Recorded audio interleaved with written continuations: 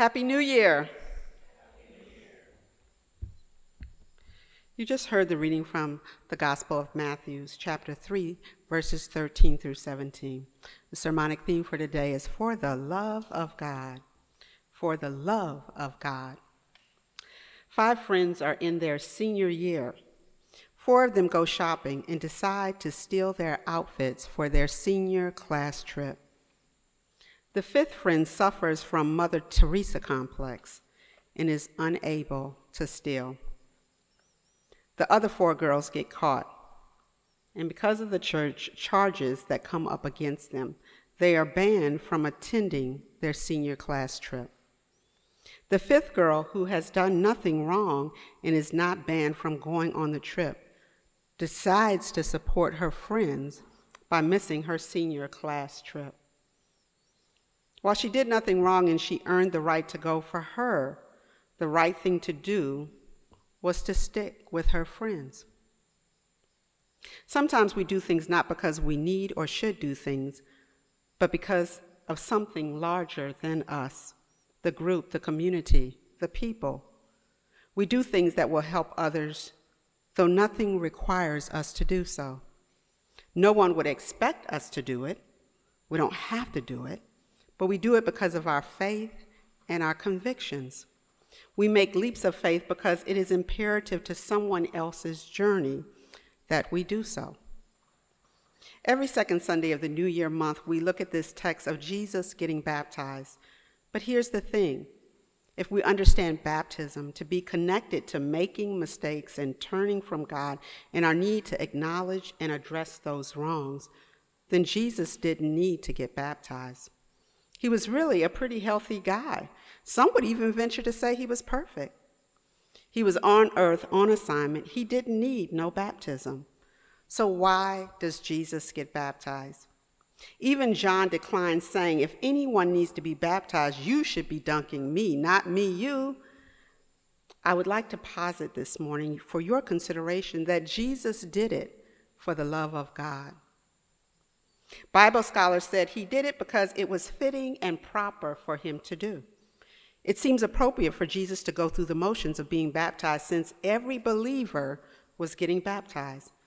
Jesus was declaring, I am part of this community, and as such, I participate in this act of baptizing.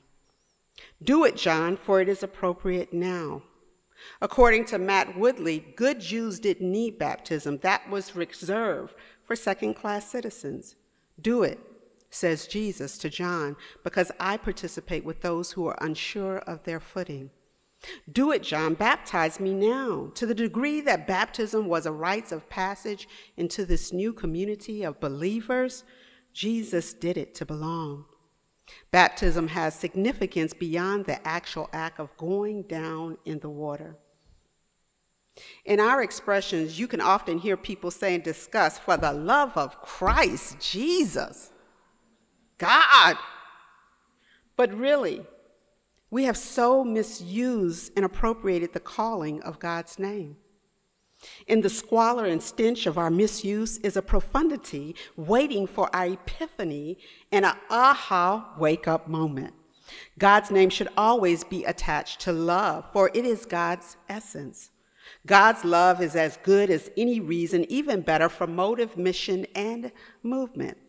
For the love of God, I need you, John, to baptize me. So the next time you hear someone belch out, for the love of, may you hear it differently. May you know how far God was willing to go for us, how much Jesus narrowed the distance from us to him by standing in the water like us.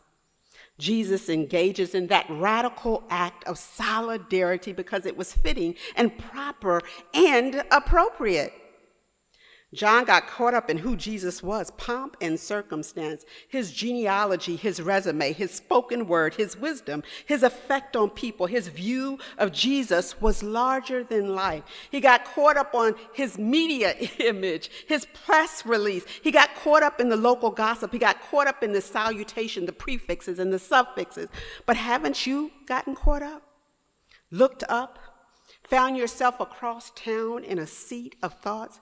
Have you sometimes lost your way, been unable to really see clearly because we magnify people, places, and things? John was there. Sometimes our eyes can focus on all that and lose focus on what really, really matters. John was all down for the cause, but then he got gripped for a moment. And Jesus tries to get him straight. For the love of God, John, baptize me. Hear me, hear me. Jesus didn't need to get baptized. Jesus went through the motions because it was the fitting and proper thing to do. He go down in the water. Translation, he was dipped repeatedly in the water, and he comes out of the river soaking wet. A mother is dying. The chemotherapy has left her emaciated. Her scalp can be seen with patches of hair all over her head. Her skin is pale purple. She is what some call the walking dead. Her daughter comes over with a bottle of nail polish. The mother declares to her daughter, "I look like crap." The daughter says, "You look beautiful to me," and begins to paint her nails. The mom knows that the daughter is lying, but she also needs the lie.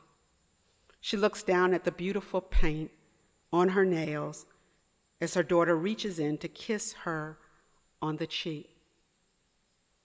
In the ritual of baptism, our ancestors acted out the bizarre truth of the Christian identity. We are people who stand totally exposed before evil and declare them powerful against love, says Rachel Evans. For the love of God, we stand by our friends not as an endorsement for wrong, but as a show of support. For the love of God, we show up again and again as an act of radical faith. For the love of God, we cling to this community of faith. For the love of God, some of us ponder how to live this deeply theological bond out in our daily lives. We will talk more after service today. For the love of God, Jesus gets submerged again and again. For the love of God, Jesus met people in different spaces and during different periods of their life. For the love of God, Jesus meets people at wells. For the love of God, Jesus meets people in their homes and on their lawns and in boats. For the love of God, wherever you find people, Jesus is there. And for the love of God, Jesus takes the good news wherever he goes. People don't have to come to him, but the good news goes to them. For the love of God, we unite, but we say the more the merrier, and we keep our doors and our heart open. For the love of God, we keep coming and hoping our walk and our talk are more in alignment each day. For the love of God, we extend our hands and our feet and our hearts to others. God's love is too good. It's simply too good not to share. For the love of God, we are here embracing 2023. Somebody ought to say hallelujah. And for the love of God, Jesus says, because I belong to this community and you belong to me, it is the right thing to do. Amen.